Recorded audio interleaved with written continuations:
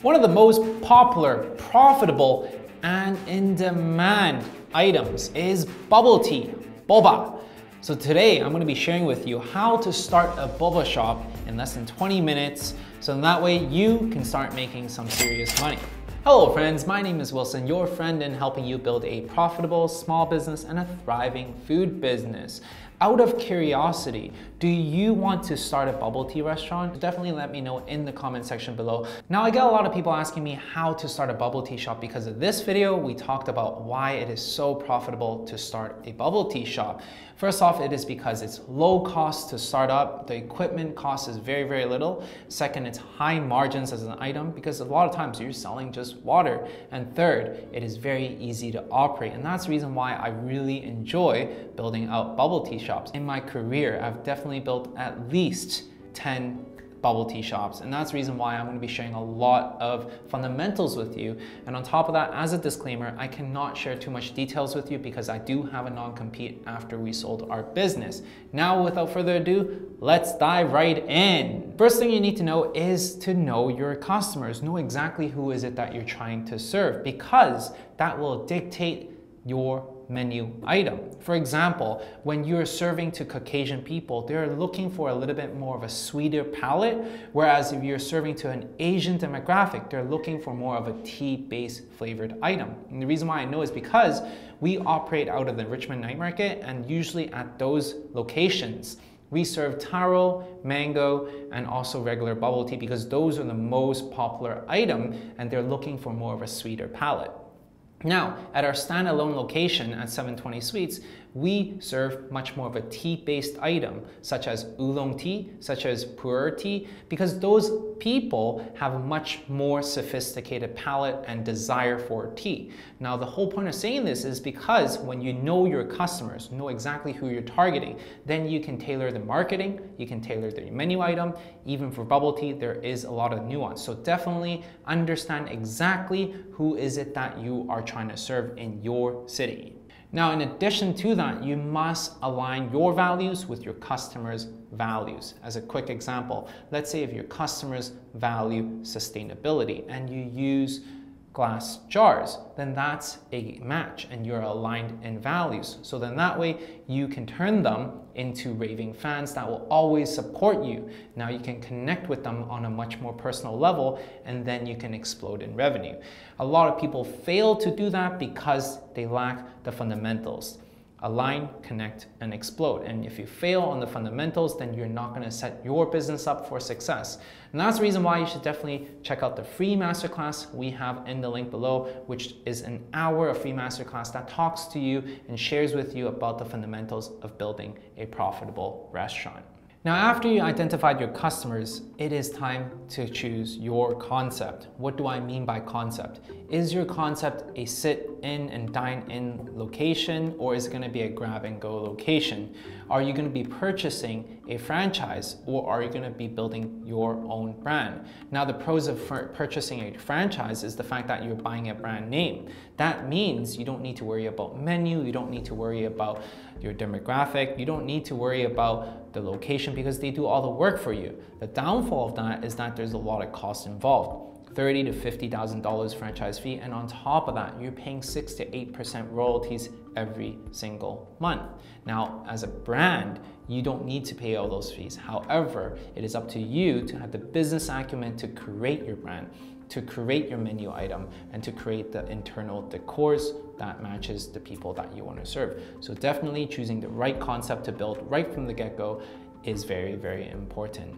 Now that you've chosen your concept, it is time to choose your location. Location matters a lot in today's world because with running a bubble tea concept, the trick to actually make money is volume. If you don't have enough volume, then you don't have enough profitability because bubble tea is already a very, very low ticketed item. That means you need a lot of bubble teas that you're selling on a daily basis for you to actually make money. So how do you do that? Choose a location that is around a lot of high rises. I would stay away from office buildings right now because we don't know when people are going to go back to office buildings. Whereas high rises where people are living, they always need a treat, especially if they're stuck at home all the time. They need to buy food to make themselves happy. They need to go out for a stroll. They can actually order from third-party apps. That's the reason why choosing a location at high rises where it's a very high density of residential people is very, very important. In addition to that, choosing a neighborhood that has more of an Asian demographic is also very important. Now you might be asking why. It is because bubble tea is still a very strong and leaning more towards an Asian culture drink. And that's the reason why choosing a neighborhood that actually accepts this item is very, very important. If you guys enjoyed this video and find value in this video, make sure you guys smash the like button and let me know this is the type of content that you enjoy. Now, back to regular programming. Now that you have chosen your location, it is time to figure out your menu. When it comes to menu choosing, if you're purchasing a franchise, then you don't need to worry about that. Why is that the case? Because they give you the menu for your location and you just follow their system. Now, I know a lot of you guys here are here to create your own brand, and that's the reason why it is super important for you to pay attention right now. When crafting your menu item for your own brand, you need to always go back to your customer demographic. Understand exactly who is it that you're trying to serve and target and sell to. If you're targeting very highly sophisticated tea drinkers, then you must offer different types of tea. For example, pu'er, jasmine tea, oolong, roasted tea. These are just black teas that I'm just sharing with you. Now there's a lot of other tea flavors, and I've seen this being a very successful model for highly sophisticated tea drinkers. Whereas if you're tailoring to people that are liking bubble tea as a dessert, that they want taro, that they want mango, that they want milk tea slushes, then that's a very different type of demographic that you are catering to, and the offering, the menu that you're serving and crafting is also need to be able to tailor to that demographic. So understanding exactly who you sell to allows you to craft your menu properly. In addition to that, because bubble tea has a low ticket value, what do you need to do? You must try everything in your best efforts to increase your average order value. Now, what do I mean by that? When people come and purchase their bubble tea, a lot of times they may be looking for a snack. So perhaps you can offer waffles. Bubble waffles is a very culturally accepted item as well that would also allow people to increase the average order value. And at the same time, if people are looking for a quick bite, maybe a panini, maybe some other add-ons would allow you to build out your menu item, so then that way you can become more profitable. Next up, after you've decided on your menu, you must start creating a system. A system so then that way anyone that comes into your operations will know exactly how to make the drink. Now, why is that super important? It is because quality assurance is #1 when it comes to any types of food business. Every time I come into the shop, I'm expecting the same flavor profile to hit the spot that I'm craving for. And if there's discrepancy every single time I come in, then I wouldn't enjoy my experience with you. Why is McDonald's the #1 franchise in the world? It is because every burger that you eat, doesn't matter which city you're in, doesn't matter which country you're in, the same cheeseburger tastes the same. And that's what we want to be able to strive for when creating our bubble tea shop. Especially when it comes to a bubble tea shop, creating a system allows you to actually hire less people, which we'll dive into just a sec. So what do I mean by a system? System means that every time people come in, your cashier does the same thing. They greet the customers in the same way. They enter through the order the same way. And when your barista gets the order, how are they making the drinks? How are they receiving the drinks? What does that flow look like? If you don't have a system and a process for each of these steps, what's going to happen is that you're not going to be able to serve that many people. And once again, as I'm sharing with you, bubble tea is a high volume game. As an example for you, at one given time, we're able to serve over 100 bubble teas every single hour. What does that mean? That means that we're serving 2 bubble teas every single minute. How do we do that? It is through systems and processes. It means that we take out any unnecessary frictions. That means we're efficient with every single process that we have. And that's how we're able to serve more than 2 bubble teas every single minute, by having systems. An example of how you can actually start creating your own system, what you need to do is to break down the different steps that your staff goes through. The little minute steps, every single steps, you need to break it down and look for inefficiency, look for who's responsible, and look for how you can increase and take out any friction that there is. And that's how you can create that system, log it down, and continue to improve that. And in time, you're going to be able to create a system that works for your shop. Now, after you have your systems created, it is time to think about labor. When it comes to labor, hire based on values. Just the same thing as when you connect to your customers through having the same values, you must hire based on the same values. You might be asking, why is that the case? It is because if your people that work for you don't have the same values as you do, what's going to happen is that there's going to be friction and they're going to leave. And that's going to cost you money through training and through investment as well. So you must hire based on values. And on top of that, when you work with people that have the same values, they're going to care about your business much more. They're going to be able to have common sense and care for your business like their own. So definitely hire based on value. Now, earlier I touched up upon why systems is so important when it comes to labor. Because when you have right systems, then you can have very efficient labor. That means that 2 people can do the job of 4 people. So definitely make sure you focus on having great systems so that way it can minimize your labor cost. Now, speaking about costs, you must calculate your costs that you are planning to start up with. First big cost is your equipment. Now, when running a bubble tea shop, you don't need that much equipment. First of all, you need your POS system. Second is that you need your cup sealers for your cups. And third, you're gonna need your ice machine, you're gonna need under-counter cooler, you're gonna need a sugar dispenser, you're gonna need a stand-up freezer, and on top of that, you're also gonna need some tea brewers and blenders. And on top of that, all the different utility and utensil costs is what you need. So when you add everything up, it really isn't that much compared to starting a restaurant. And that's the reason why this model is so popular. Next up, you need to account for your inventory costs. And typically, I would account around $2,000 to $3,000 for inventory costs. You don't want to overstock inventory. At the same time, you don't want to understock so that way you sell out within a week or 2 weeks. Definitely $2,000 to $3,000 is a sweet spot when it comes to inventory. Next up, you need to account for your marketing costs, your initial launch. And I would account for around $2,000 when it comes to marketing.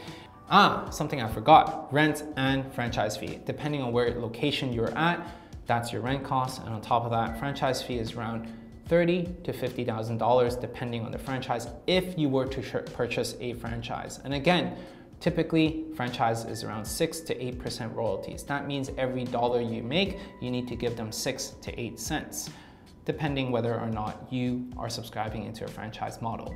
Quick story that I want to share with you is that you must account for a buffer. And what does that mean? That means additional money that you haven't budgeted for. Just put that aside. Why is that the case? It is because it's super important when running a business is to have that additional runway in case of emergency. Quick story, when we first started our ice cream shop, 720 Sweets, we had budgeted for $100,000 so then that way we can open our doors. After 2 weeks of opening, we were so slamming busy that we realized our ice cream machine was not the right model. It didn't create enough ice creams per hour and our machine was just too crappy. And that's the reason why we need to upgrade and to spend an additional $30,000 to upgrade to a higher level machine. And if we didn't account for enough capital on the side, we wouldn't be able to upgrade our machine and we won't be able to serve and make back our money even faster. Long story short, you must have a buffer when calculating your startup cost. And finally, the next step is to market your bubble tea shop. It is super, super important for you to actually get your fundamentals right, get your alignment right, align your values, connect with your customers, and then we explode in revenue, and then we deal with marketing. That's the fundamental that you must follow if you want to create a profitable bubble tea shop. And once again, the free masterclass is in the link below. Definitely go check it out.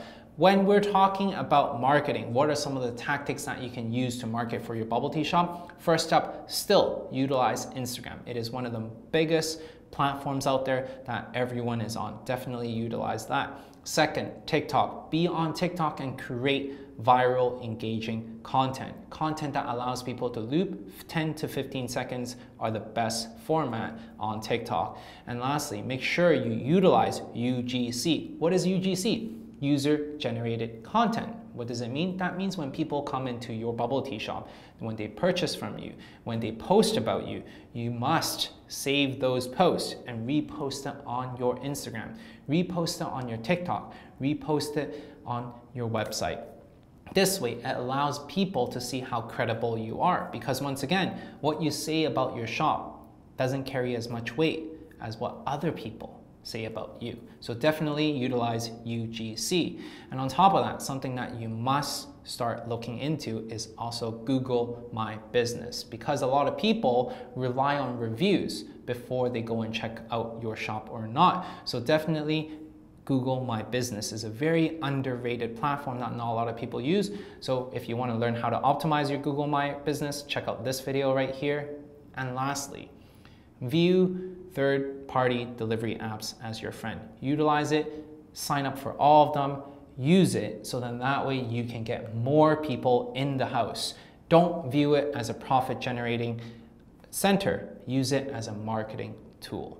Now you might be asking, what does that mean? That means that when people are coming through the doors through delivery apps, it is your responsibility to actually get them to buy from you off the delivery apps. Some ways to do that is to slip a coupon and an insert cart into the delivery package that you're sending to the delivery customers. So then that way, when they see that card, when they see that, hey, when they come in and purchase through your website, or if they walk in, they're gonna get 10% off, or if there's gonna be other promotions, or if they follow your newsletter, or if they follow your Instagram or your TikTok, they get 10% off, then they're much more likely to go into your own funnel, your own platforms, your world. So then that way you can market to them, you can send them to your website to purchase, you can send them to walk in to purchase, or you can just send them your way, so then that way you can skip the 20–30% fees after they have been your customer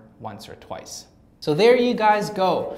The formula in starting a profitable bubble tea shop. Now I just scratched the surface for you, and if you want more in-depth training on how do you start one and the full-on roadmap, the mistakes that you need to avoid, then definitely check it out in my free masterclass, where I cover the ACE formula to show you the step-by-step process and how you can create a profitable restaurant using Align, Connect, and Explode. Aligning your values, connecting with your customers, so then that way you have loyal customers who choose you over your competitors every single time, and then exploding in revenue, tactics and strategies that you can use in your new bubble tea shop. Definitely check it out in the link below. Otherwise, I hope you enjoyed this video. If you guys do, smash the like button. Otherwise, I'll see you guys in the next video.